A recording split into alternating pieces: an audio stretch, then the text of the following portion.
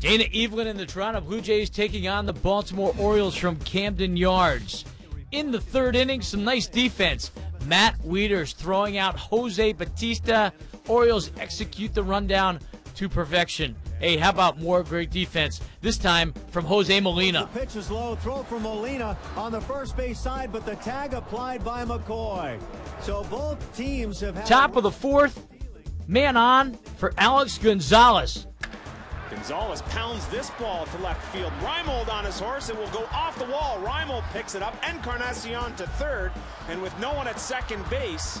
After an intentional walk low to the bases, Jose Molina gets drilled. Talk about taking one for the team. Take another look as Hernandez drills Molina in the elbow. Molina wasn't done. In the sixth inning, he comes through in a big way.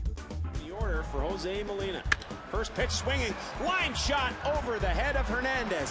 Rounding is Encarnacion. The throw from Jones, two hops, sliding in safely is Encarnacion. Hernandez does. And the Jays take a 2-0 lead. Dana Evelyn, he was on his game until the eighth inning, gives up a single to Julio Lugo. Manager Cito Gaston had seen enough, but he had liked what he'd seen. Pulls him after 7 1/3, gave up 5 hits, no runs. Struck out 2.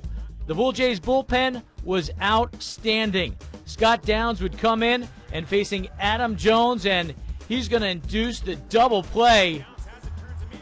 Jays playing some good fundamental baseball. Take another look as they turn 2 to get out of the inning. Bottom of the ninth now. First and second, Jason Frazier coming on in to face Nolan Reimold, and he gets the save. And the Jays win it by the final of 3-0. The Jays have won 4 straight games after dropping the season opener. Dana Evelyn, who won just 2 games for Oakland a year ago, is now halfway there. Jose Molina, 2 for 3 with 2 RBIs for Toronto.